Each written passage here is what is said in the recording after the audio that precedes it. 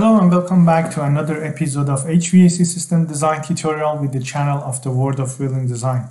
In this tutorial, I would like to show you some graphics of a building automation system and discuss about when we talk about a main air distribution system like an air handling unit, what kind of parameters are controlled, and we can trend the data and understand how the system works and also how the performance of the system is. So this is a very helpful topic, and mostly the building operators need to have a specific trainings to understand the programming in the building automation system, understand how things are controlled in a building with the main central air distribution system. What kind of parameters are monitored, and also what are the controllability on all those parameters, and also there are other information we can share in terms of how the system works and interact with one another, and how this ties into also the sequence of operation of a main air distribution system. So by looking at this graph, the representation that you see in this page is basically as a reference to an air handling unit. The unit will serve an entire building, and also the way the graphics are showing in here is that this is taken from like a graphical interface of a building automation system, and these parameters are looked at. So if you look at some acronym here on the left hand side on the top, EA, so this is in reference to the exhaust air coming out of the building, and on the bottom OA, it's in reference to outdoor air, and also where you can see the damper where it represents the mixed air damper. So as you're very well aware, the way the air handling unit works is that the air is recirculated into the building and mixed up with some percentage of the outdoor air, and with the same volume of the outdoor air coming into the building is exhausted out. So in practice, if you look at this three dampers here on the exhaust side, on the outdoor air side, and on the mixed air, these dampers are all interconnected so that as much as the outdoor air damper opens up, the exhaust air opens up and exhausts the air out.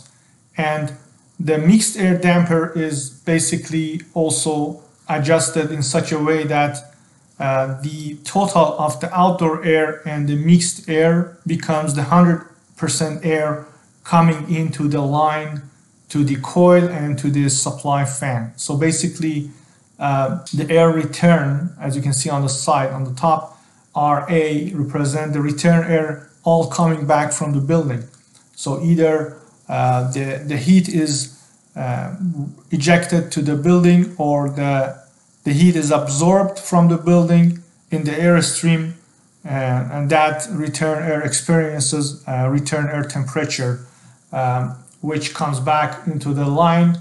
And as you can see, there are a number of sensors that we need to have on our building automation system, or installed on the actual field, where we could monitor some of the parameters such as return air humidity level as well as the return air temperature. So in this case, as you can see, the return air temperature from the building coming back is 23.34 degrees C. And also obviously we have a return air fan.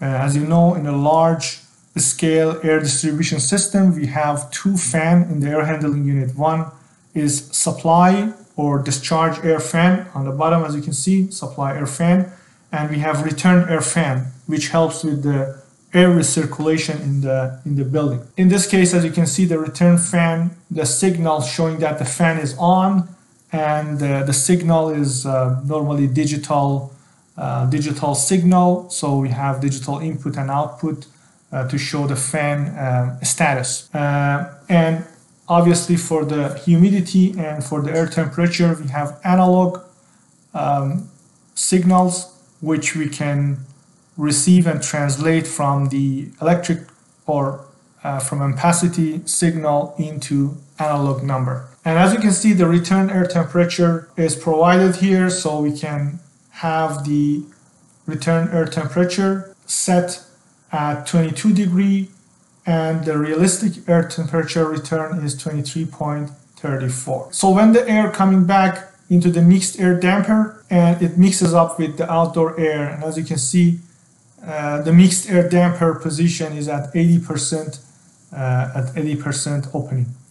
And after the mixed air happens, we have another sensor here upstream of our supply fan showing what's that mixed air temperature. So when you look at the mixed air temperature here, specifically, you see that the temperature is 13.64 degrees C. This means that when we bring the return air from the building, we mix it up with a considerable volume of outdoor air, because the outdoor air is cold right now, and it drops the temperature, mixed air temperature, down into 13.64.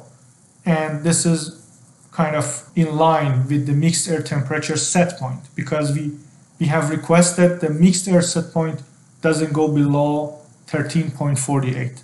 So what's going to happen is if the outdoor air temperature is getting too cold and this mixture does not work, meaning that the mixed air temperature goes below the set point, there's a signal sent to the mixed air damper to open the mixed air damper higher and close down the outdoor air damper to more, to bring less fresh air from outdoor to maintain the mixed air temperature here. And as you can see, the mixed air temperature of 13.64 after passing from the cooling coil, which is non-operable at this point because it's a heating mode of operation, after passing the fan, you can see that the temperature on the discharge side of the fan is 17.11 degrees C.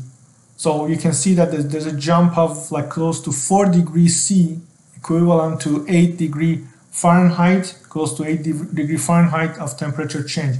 And that's how we attribute that to the heat gained from the fan motor.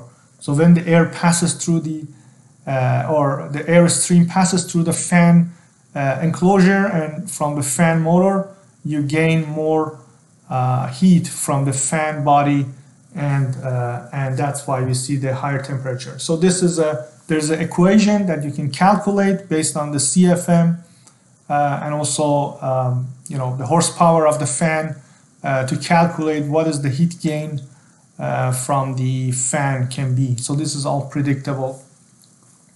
And then as you can see, the supply air humidity level is also provided here.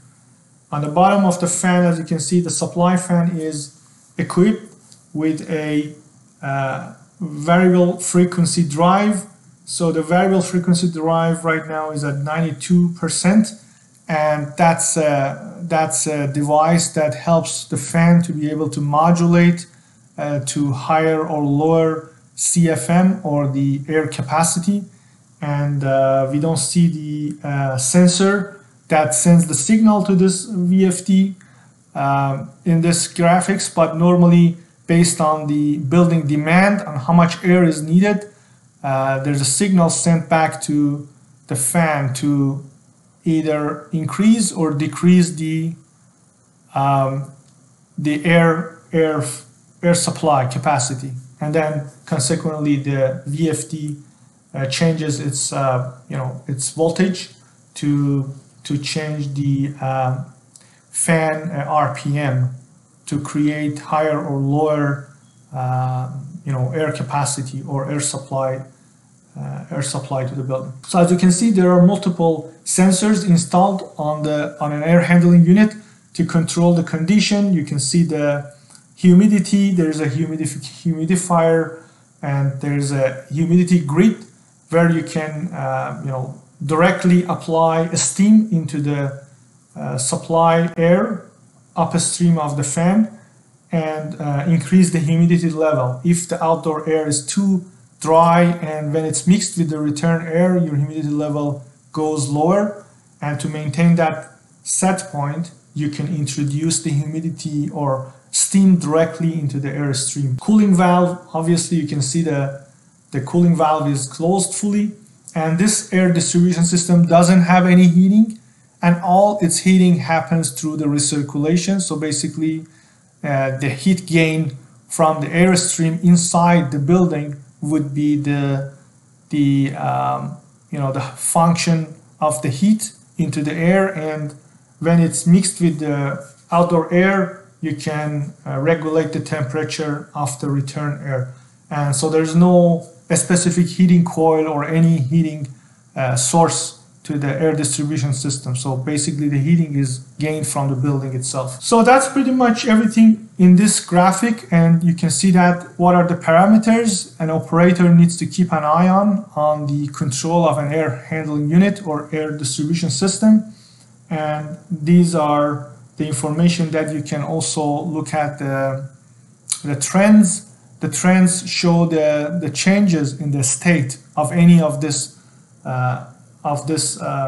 parameters throughout the day or weeks or months, so that you can point out or pinpoint any specific issues, or if there is abnormal or anomaly in the operation of the air distribution system, you can analyze and fine-tune the operation of your system.